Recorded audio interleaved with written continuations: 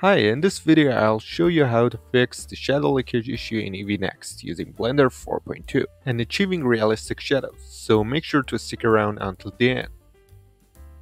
If you are interested in learning the latest 3D techniques, particularly in Blender, be sure to subscribe to the channel. Before we begin, let me introduce our Asset Store website, where you can explore a variety of free and premium assets. We offer high-quality game-ready assets and also Blender projects, all of which you are free to use in any of your projects. So be sure to check out our store at store.blackcave.com. I've set up this scene and I'm currently using Eevee Next. I've placed an area light behind the creature and I'm also using an HDRI for the lighting. Let's go ahead and open the shader editor window. Next, go to the world section. I'm using an HDRI here that I downloaded from HDRI Haven. Now let's identify the main issue. Press Z to switch to render mode. The features I'll be discussing are available in Eevee Next starting from Blender 4.2 and later. I explained how to configure ray tracing and other settings in the tutorial here. As you can see, there are some shadow leakage issues, although the light is coming from the back. Its effect is also visible at the front. This issue is caused by both the area light and the HDRI. Let's go ahead and select the light. I want to increase the intensity of the light to make the shadow leakage more visible. In the light settings, adjust the power to increase the intensity.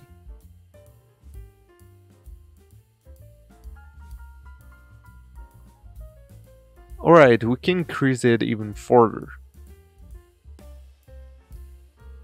The light's effect is now very clear.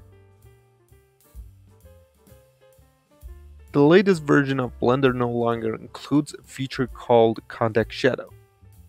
Ambient occlusion is also not available. However, some new attributes have been added that are most useful. For instance, ray tracing, which I explained in detail in the tutorial here. However, to address the shadow leakage issue, there is a helpful option. Go to the sampling. You'll find an option called jittered shadows. Let's activate it. I also need to enable this option for the light. However, let's first disable the HDRI so we can better see the area light. Now it's clear, but I believe a value of 0 isn't effective. We'll address the HDRI shadow leakage issue later as well. Let's raise the value slightly.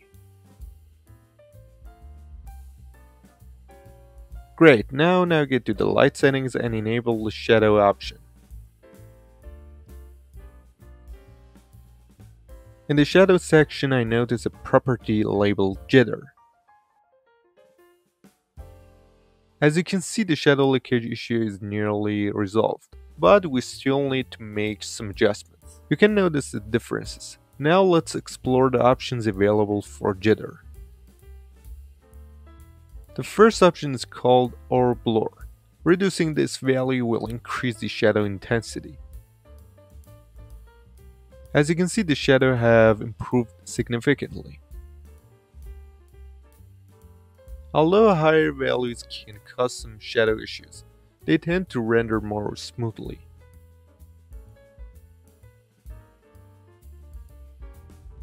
I notice a shadow issue when I move the camera, but it's only temporary.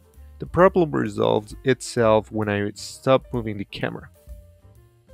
The second option is called Filter. Increasing this value adds a blur effect to certain areas.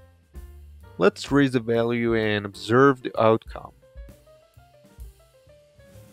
In these areas, the light effect appears blurred, and you may notice this in other areas as well.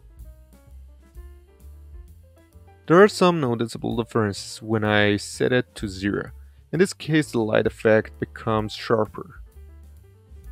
The final property is resolution limit. Higher values reduce the memory allocated for shadows. Adjusting this value whether up or down doesn't significantly impact the scene. You should test it in larger scenes to see the effect. If your hardware can handle it, go with a lower value. Alright, we're finished with area light. Now let's test other light types and compare the differences. First, let's delete this light. Now press Shift A and from the light options, choose sunlight. Sunlight has a few differences compared to area lights. Let's take a look. First, let's make some adjustments.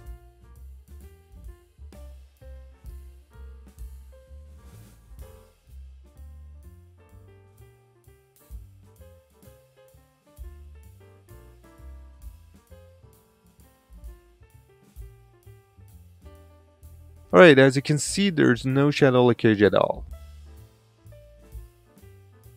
This type of light doesn't seem to have any shadow issues anyway. Let's go ahead and activate jitter. After activating jitter and adjusting the settings, I don't notice any major differences compared to the area light.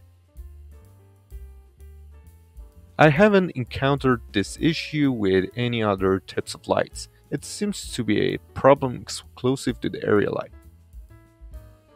For instance, the point light functions effectively without jitter. Give it a try yourself. Alright, let's address the final problem, the shadow leakage issue with the HDRI. I need to choose one.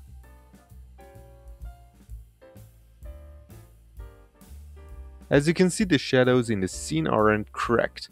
Let's rotate the HDRI.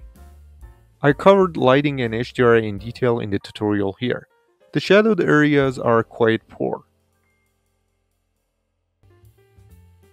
Alright, to adjust the global light, I need to access the global settings. Here I need to access the settings. Now in the sun section, let's enable the shadows. Great, next I need to enable jitter. After enabling jitter, I don't notice any significant changes compared to the area light.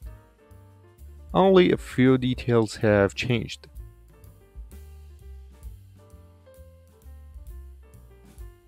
Alright, the result looks great.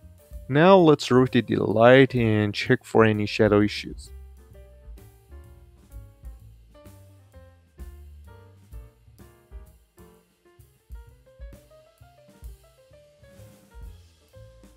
Okay, good. Ray tracing plays a significant role in achieving these results, and jitter alone won't resolve in shadow issues. Make sure to check out the ray tracing tutorial too, so you can achieve the best results. As you can see, there are significant differences between using ray tracing and not using it.